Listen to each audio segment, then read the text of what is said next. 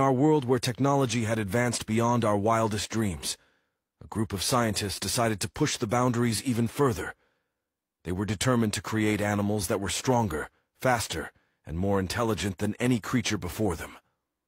With their cutting-edge technology and extensive knowledge, the scientists began their ambitious project. They conducted experiments and manipulated the DNA of different species, combining them to create hybrid animals with superior abilities.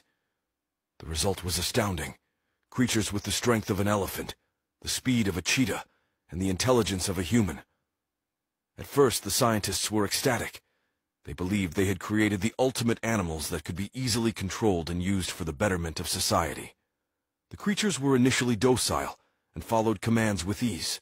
They were trained to perform various tasks and were showcased to the public as marvels of science. We were in awe of these magnificent animals, and we basked in the glory of our success. But then the war came. We were never a very violent species. In all our years of evolution, we only had 2 wars on our planet, and one of them was fighting off invaders from another planet rather than among ourselves. So we created what you began to call white spikes, to help us in defeat our foe, battling our expansion on a newly colonized planet. We grew them stronger and smarter, with a fierce need to breed and devour what we told them was food. But they became increasingly aware of their own power to choose their own diet. The animals had developed their own minds and will, and they were determined to be free. Our tool was overly effective, and we had no idea they would make it to Earth. Like a stray bullet, they found a way to your planet after a transport ship was knocked off its course, and a white spike had escaped containment and killed the pilot and crew.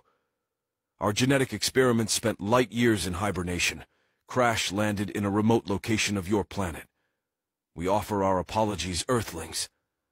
We know the white spikes are difficult to deal with, so much so, it advanced your race and technology to the point of creating wormholes and tools of biological warfare when it never should have touched your planet.